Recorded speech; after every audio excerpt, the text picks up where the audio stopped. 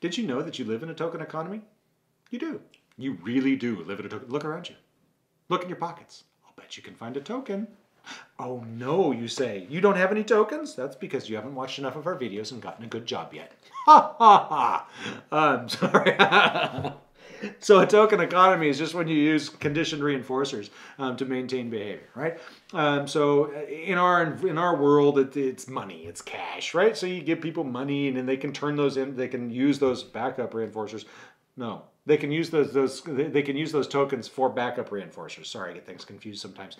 So you turn that dollar or that token, whatever it is, into something else that you might want. You trade them in. So my kiddo goes to school. They have a token economy in school. They earn shark tickets or whatever they call shark bites. I can't remember what they call them. But at the end of the week, they get to spend some of them if they want. They don't have to. They can save them, and every month they kind of restart. But anyway, the point is that they operate in a token economy. The idea is that you catch the kiddos doing well. You give them the token, which is way easier than giving them a little finger puppet thingy.